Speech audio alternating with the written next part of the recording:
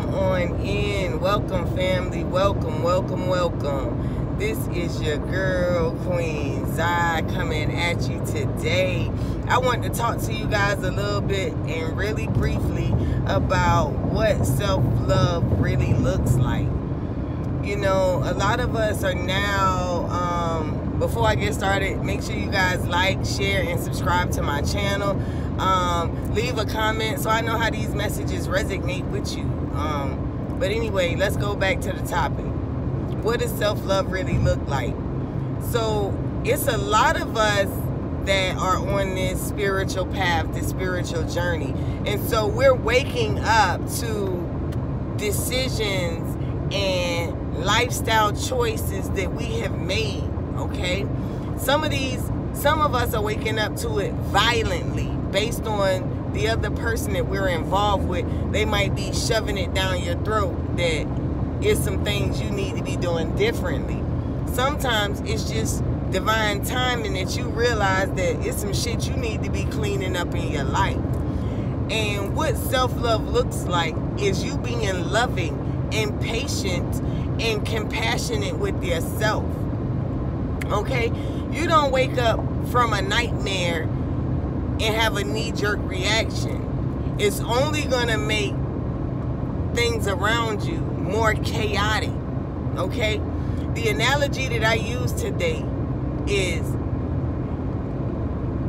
when you have your hand in an alligator's mouth, when you are against the wall in your spiritual path, when it seems like you are being attacked for no reason, you don't knee-jerk reaction, okay?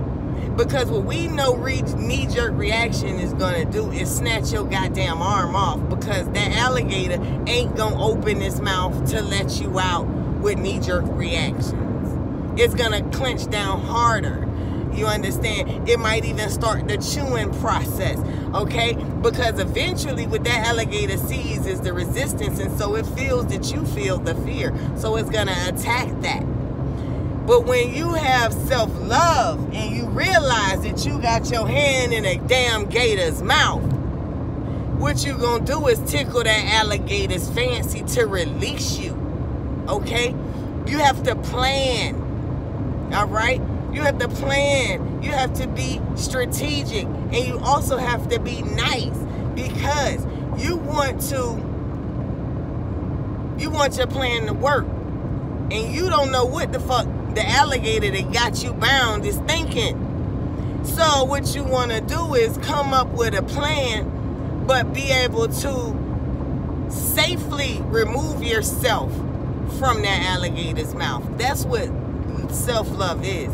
Self-love ain't, oh, I'm caught up, let me cut my fucking arm off. No, that's not self-love. That is self-punishment.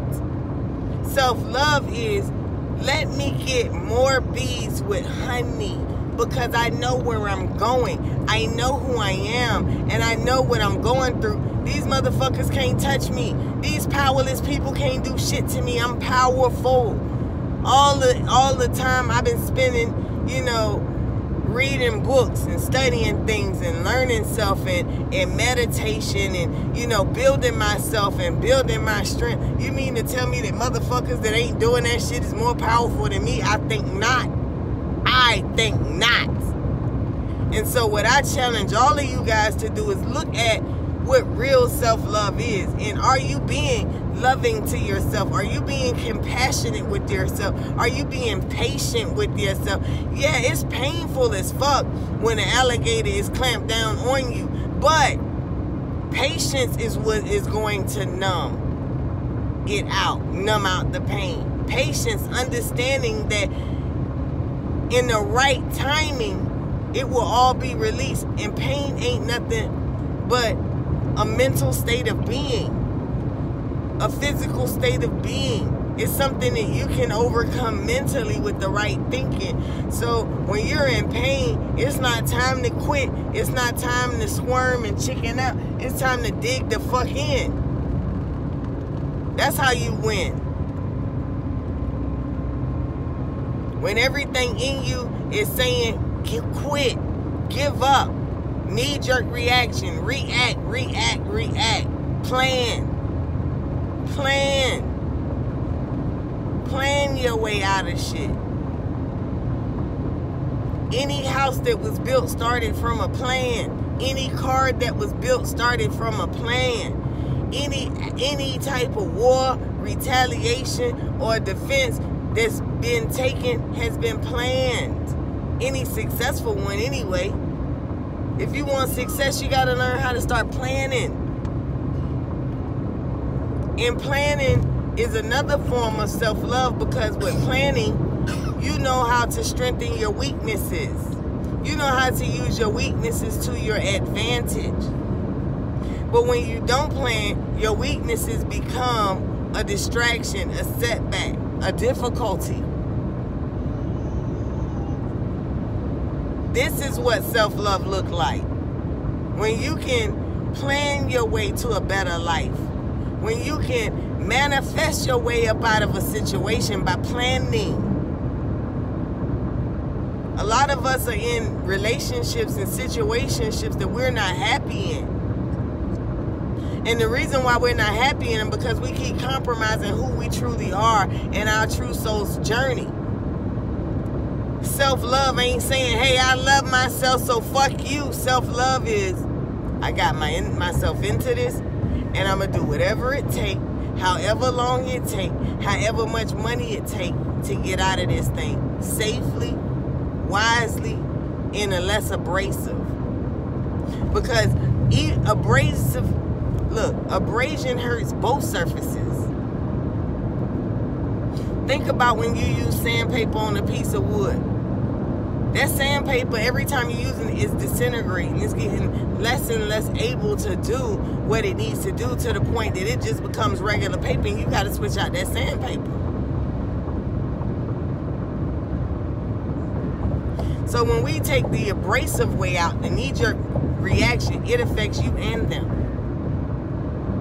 But when you ease your hand out that line, that damn alligator's mouth, when you plan, when that motherfucker don't even realize that your hand is free and you are gone, that's self-love. And that's what self-love looks like. When your enemies don't even know that you've already escaped and you've disappeared. You're not even within where they can even touch you. That is self-love. And that is one definition of success.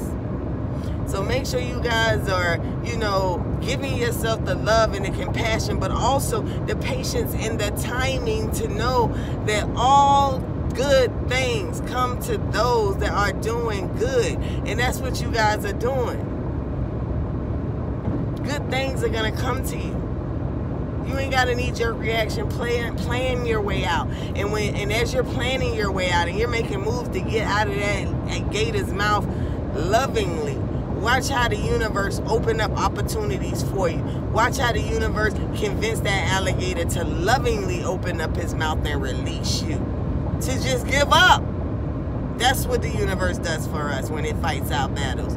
It don't get its hands dirty. It makes your enemies bow the fuck down. Know who you are. Know what you're entitled to when you are tapped into the universe. And know that when you love yourself and when you treat yourself with love and compassion and with patience, everybody else in the world will too. But it starts with you doing that for yourself. Because how can you do it for others and you can't do it to yourself? Right? Y'all hear my grandson back there clapping? Right on. So make sure you guys know what self-love really looks like. And be gentle and kind to yourself. If nobody else is giving you compassion, give your own self-compassion. Just because they ignorant don't mean you got to be ignorant with them. It's time for you to change the trajectory of your life. Change the trajectory of how you allow people to treat you by treating yourself better. Treating yourself more loving and kind. You can stand up for yourself without being, nasty, bitter. But sometimes you do have to be a little aggressive. But in a loving way. You feel me? So Make sure you guys leave me some messages. Let me know how this message resonated. I am trying to bring you guys more and more and more content.